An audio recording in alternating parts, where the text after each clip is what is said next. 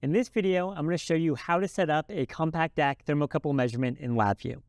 So to do this, I've got the 9185 4-slot chassis with the 9210 thermocouple input module, and then I've got a mini thermocouple connected to the channel 0. So first thing I'm going to do is I'm going to open up the hardware configuration utility. Before taking any measurements in LabVIEW, I always just try to take them in this utility first, just to make sure everything's working properly. So I'm going to go ahead and find my chassis, the 9185. It showed up in auto found it because I've connected before. If you haven't, you can always click your PC and then plus, and then you may be able to find it here if it's connected to the network or if you've first time connecting, or you can always put in the host name or IP address to find it if it's connected to the network. So then what you want to do is click on the module itself, and then you can click Test Panel. So this opens up a little test panel. I'm going to direct it to being my module 1, which is my 9210, my analog input 0, which is the one I have the thermocouple connected to. I'm going to tell it it's a type J thermocouple.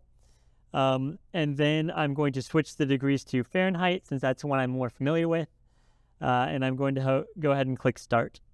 So you can see it starts reading right away. It's about 68 degrees in here. It's a little chilly. It's winter in Austin. And then I can pull my fingers on the thermocouple, and you'll say it quickly warms up. Then I can release, and you can see it drops back down. So that just shows me that everything's working properly, everything's connected properly. I'm going to go ahead and stop, click out of this. So the next thing we want to do is open LabVIEW, where we're going to go ahead and take some thermocouple measurements using an example VI. So anytime I want to write code in LabVIEW, it's generally a good idea to for me to start with an example VI, see how someone else would do it, understand that, and then I can kind of build my own code based on that. So I'm going to go to Help. I'm going to go to Find Examples. And then you can always search if you kind of know the keywords of what you're looking for. But for this, I'm going to go to Browse. I'm going to go to Hardware Input Outputs.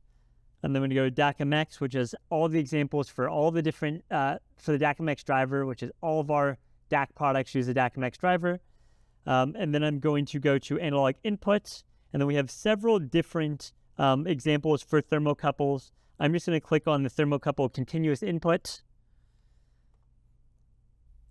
And then that's going to take me to an example that is already pre-built to read from thermocouples. And a lot of times these examples will be a little bit overkill. You can see it has trigger settings, timing settings, everything built in. But it does kind of set the stage for all the things that you can control when taking a thermocouple measurement. So I'm going to go to Physical Channel, just like I did in the test panel. I'm going to click on Analog Input 0. It doesn't look like in this example it allows you to change it to Fahrenheit, but that would be an easy LabVIEW code switch, probably made by someone outside of the States, so they didn't think about that. I'm going to set this to, thermocouple type J, and I'm going to go ahead and click Run. So you'll see it'll start running, and you can see it's around 20 degrees Celsius, which sounds somewhat right. But yeah, that's how you can start taking in LabVIEW for your first time. The next thing I'd recommend you doing is just opening up the code. We do a good job of kind of documenting what does what. So you can see first thing, we are creating the channel, and that's where you're going to do all the channel settings.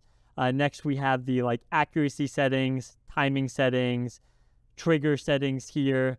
And then this is where you're actually going to start the task here. And then this is where you acquire the data within a loop. So if you wanted to do something different or just pull this into your own code and kind of pare it down if you don't care as much about the trigger settings, that's what I'd recommend you do.